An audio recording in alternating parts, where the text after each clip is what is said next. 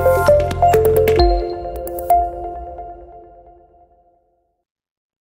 Friends, आज के इस वीडियो में देखेंगे कि हम किस तरह से हाइड्रोजन इलेक्ट्रोड को कैलमल इलेक्ट्रोड के साथ कपल करके किसी एक अननोन सॉल्यूशन की पीएच को डिटरमाइन कर सकते हैं। तो यहाँ पर हमारी कुछ इस टाइप की अरेंजमेंट होती है किसी भी एक अननोन सॉल्यूशन की पीएच को डिटरमाइन करने के लिए। यहाँ पर हमने हाइड्रोजन इलेक्ट्रोड को डिप किया है एक अननोन सॉल्यूशन में जिसकी पीएच को हमें फाइंड आउट करना है। यहाँ पर हमने कैलमल इलेक्ट्रोड को कपल किया है हाइड्रोजन इलेक्ट्रोड के साथ। कैलमल इलेक्ट्रोड में जो पोटेशियम क्लोराइड की सॉल्यूशन है ये सैचुरेटेड कंडीशन पे है।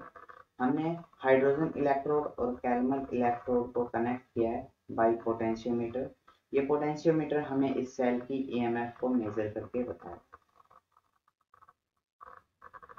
Standard hydrogen electrode containing solution of unknown pH is coupled with standard calomel electrode।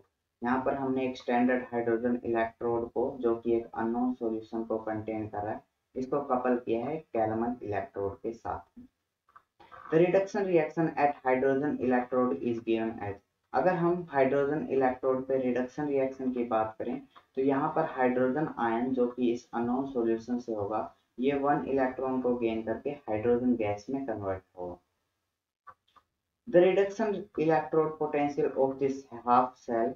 अगर हम इस हाइड्रोजन इलेक्ट्रोड के रिडक्शन पोटेंशियल की बात करें तो reduction potential of hydrogen electrode is given by Nernst equation. Nernst equation की हेल्प से हम इसको फाइंड आउट कर सकते हैं। नस्ट इक्वेशन है हमारी E = E0 - 2.303 RT और में NF log of concentration of product और में कंसंट्रेशन ऑफ रिएक्टेंट। जैसे कि हमारे यहाँ पर कंसंट्रेशन ऑफ प्रोडक्ट में हमारा हाइड्रोजन गैस है जो कि एक प्योर गैस है और प्योर गैस की कंसंट्रेशन ऑलवेज 1 ली जाती है। यहाँ पर कंसंट्रेशन ऑफ प्रोडक्ट हमारे पास 1 है। यहाँ पर रिएक्टेंट हमारे पास हाइड्रोजन आयन है तो हाइड्रोजन आयन की कंसंट्रेशन नीचे रिएक्टेंट की कंसंट्रेशन होगी। सिंस E0 = 0, जैसे कि हम जानते हैं कि जो स्टैंडर्ड हाइड्रोजन इलेक्ट्रोड होता है हमारे पास उसके लिए हमारे पास रिडक्शन पोटेंशियल की वैल्यू एट स्टैंडर्ड कंडीशन 0 होती है। आल्सो N = 1, जैसे कि यहाँ पर 1 मोल इलेक्ट्रॉन को गेन किया गया है तो यहाँ पर हमारे पास N की वैल्यू 1 है।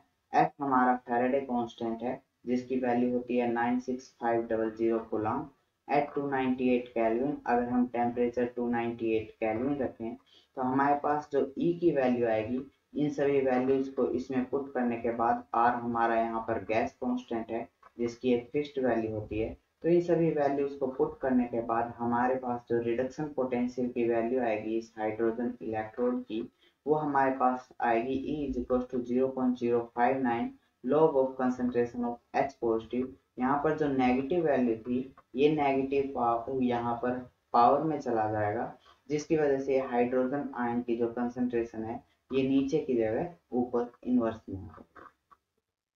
The EMF of cell is given by. जैसे कि हम जानते हैं किसी भी सेल की ईएमएफ को हम मेजर कर सकते हैं reduction potential of cathode minus में रिडक्शन पोटेंशियल ऑफ एनोड। तो जैसे कि यहाँ पर हमारे पास एनोड का काम हाइड्रोजन इलेक्ट्रोड कर रहा है और कैथोड में हमारे पास कैलमल इलेक्ट्रोड है।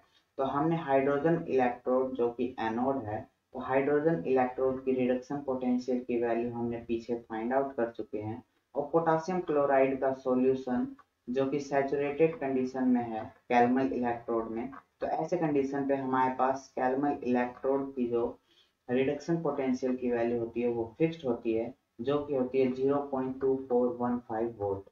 तो इन वैल्यूज को हम अगर इसमें पुट करें तो ई cathode reduction potential of cathode जो कि हमारा कैलमल इलेक्ट्रोड है उसकी वैल्यू होगी 0.2415 और रिडक्शन पोटेंशियल ऑफ एनोड जिसकी वैल्यू हम पीछे फाइंड आउट कर सकते हैं जो हमारी reduction potential of hydrogen electrode की वैल्यू है।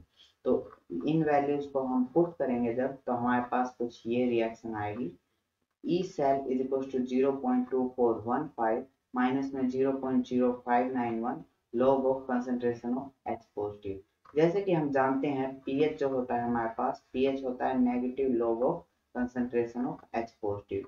अगर हम यहाँ पर negative log of concentration of H positive को pH से रिप्लेस कर दें तो हमारे पास कुछ इस तरह से वैल्यू आएगी E cell is equal to 0.2415 plus में 0.0591 पीएच।